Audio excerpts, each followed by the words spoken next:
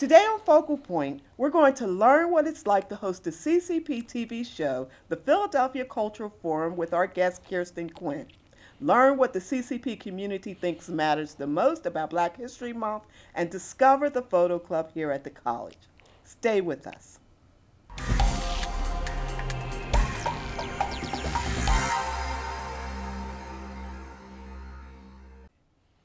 Hi, welcome to Focal Point on CCP TV, the educational channel of Community College of Philadelphia. I'm Darlene Monts, a student in the Communications Arts curriculum. We have an exciting show for you today. I'm here with Associate Professor of English Kirsten Quinn, the host of CCP TV's Philadelphia Cultural Forum. In addition to teaching here at the college, Kirsten is also a working actress, having appeared and starred at such venues as the Wilma, Interact Luna Theater, the Montgomery Theater, and many others. She has appeared in numerous films and commercial spots throughout New York and the tri-state area. Since she took over as the host of the Philadelphia Cultural Forum in 2012, she has showcased dozens of performers, musicians, and writers. Welcome, Kirsten. Thank you so much. I'm so glad to be here with you today, Darlene. Tell us a little about the Cultural Forum.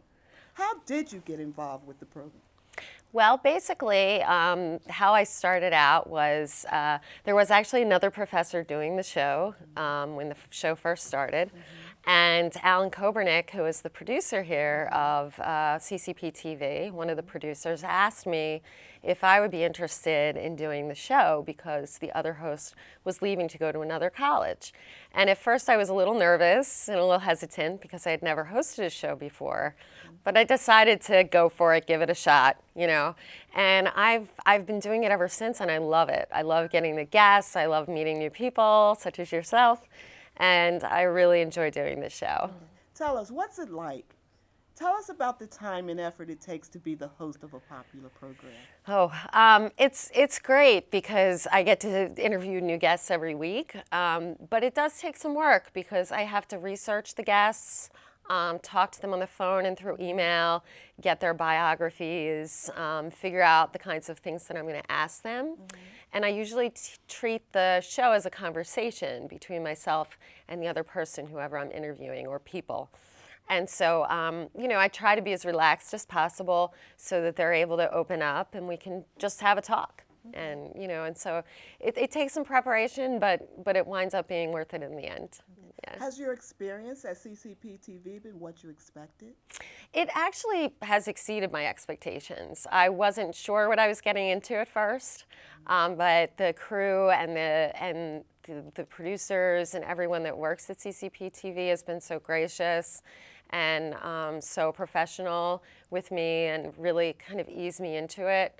And so it's been a great experience, and it has exceeded my expectations. I didn't know what to expect, so you know, I'm really learning a lot about being on camera.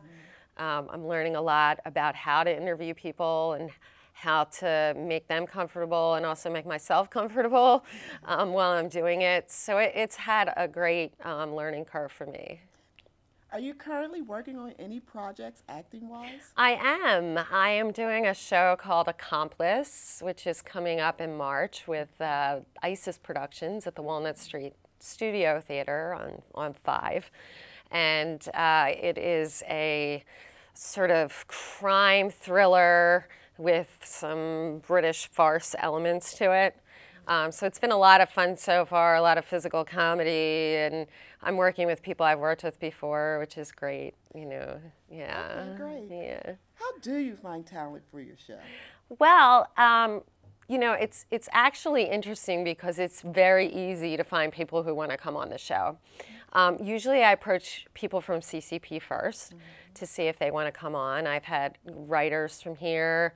I've had some students that have come on the show. I've even had a visual artist who actually painted on the show. So it's been really great finding people there. And then one of the other ways that I find guests is I'm a member of the Theater Alliance of Philadelphia. I get on their listserv and I put out an ad for the Philadelphia Cultural Forum, telling them what we do and the kinds of things we're looking for and the kinds of performances that we're into. And within a few days, of sending out that email, I have many, many responses, like more than I even need for the whole semester. You know, so there may be people that have contacted me in previous semesters, and I'll make sure I get to them first before I even put the ad out. So it happens very quickly. Some of the people I know, some of them I don't. You know, some of them are completely new to me. And, you know, I'd like to have a mix of different types of artists, so I try to find musicians and poets and actors and theater companies and directors and dancers, you know, all different kinds of art forms, because I want that to be shown on the show. Yeah. Okay, well, tell us, what can we expect this season? Well, we have a lot of guests that we taped for last semester that are starting to come on now. We had a young girl named Nicole Enger, who is a singer-songwriter, another woman, Diana Neary, who's a folk singer. We've had several CCP writers on the show. Neil Wells is one of them. There are other theater companies that are going to be on, and we're taping quite a few shows with some filmmakers this semester. We have more theater companies coming on. The Idiopathic Radiculopathy Consortium is a show that we shot that we're hoping to air this semester. You want to tell me a little bit about that? Yeah, they're doing a show now called Undine that's opening up soon. It's an absurdist theater. And so they've sort of reached out to me, and it really helps the company too, you know, to get their name out there. And it gives our audience a chance to get to know these guests. And we have lots of different shows that are coming up. I have a full docket this semester of people coming in almost every week and coming in for the show. Great. So it's going to be great. Well, that's all the time we have for now. Thank you for being with us, Kirsten. Thank you so much, Darlene. We're looking forward to the new season of the Philadelphia Cultural Forum. Thank you. Okay, now let's hear what the CCP community has to say about Black History Month. Booker T. Washington, Oprah Winfrey, Black Panther, Langston Hughes, Frederick Douglass, Barack Obama. Black History Month is important because it gives us a chance to reflect. We need to know what our black heroes did and how they were able to impact society today and the contributions that they've made. I believe that African Americans need to understand where they're coming from. They need a source of identity.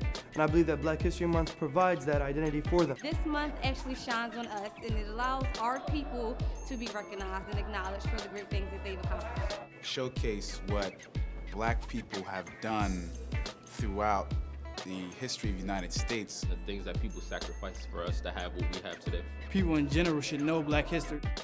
Schools handling the topic of Black history. They don't really pay as much attention as they should. You learn about Martin Luther King, Martin Luther King Jr., Martin Luther King, Rosa Parks, Malcolm X, Harriet Tubman, maybe Nat Turner if you're lucky, but you really don't hear about Stockley Carmichael, Maya Angelou, Kwame Couture, W.E.B. Du Bois, Coretta Scott King, Marcus Mosiah Garvey. Shirley Chisholm. You know, they give Malcolm X and then they, you know, completely dehumanize him. Then they give Martin Luther King and then that's it. I really believe that you need to have a more wider range. What about the events that led up to Malcolm X assassination or Rosa Parks being arrested? People just need to celebrate Black History Month. Actually recognize and acknowledge the month. allow the teachers to actually have some say in what's being taught. They should bring, African Americans who are, at the pedestal of success. They should bring them over to the schools, to the universities, to the high schools. They should have mentors. I mean, in high school, I would have liked to had a Black History course. Wow, very interesting. Did you know that Community College of Philadelphia has a photo club? Check this out.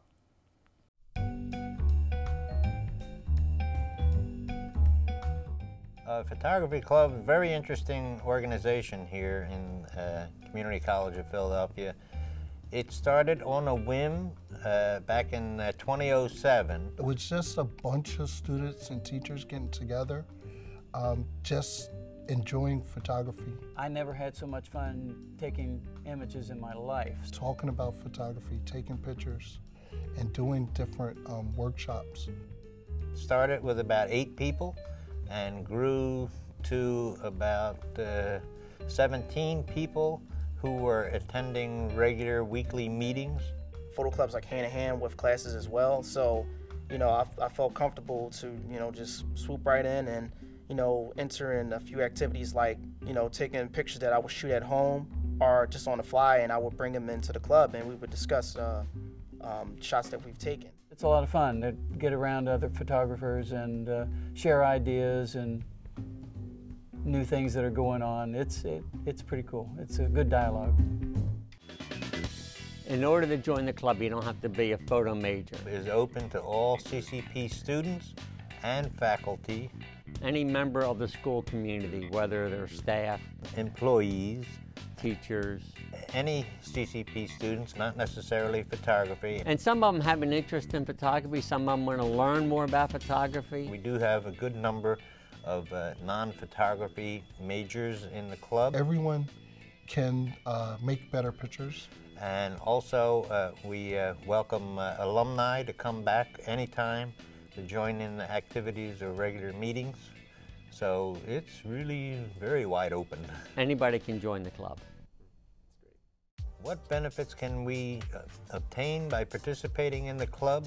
It is very beneficial that students come in the photo club and learn. It's something that is really fun. It's like a side hobby where people can come and enjoy themselves. We can learn something from each other and learn to do things that we don't like to do. They get a chance to meet different people and learn how to work with them. You get what you do from a totally different perspective. Getting a lot of connections through different teachers, students, and just being out there and being able to talk to others without fear and being able to just do a lot with the photography. Also, you can join the club in order to participate in the activities. Frequently have guest speakers. We do some laboratory experiments. We've done some image making in the dark room, photo safari, which means the members meet at a certain time at 2nd and Market Streets in Philadelphia, and then we wander around very slowly taking photographs of natural environment, objects, people, whatever.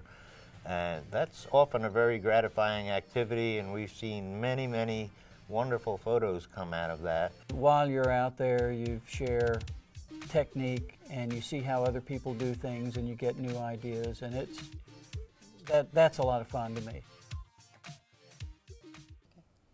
Amazing. That's just one of the many interesting paths that the college has to offer. Well, that's it for today.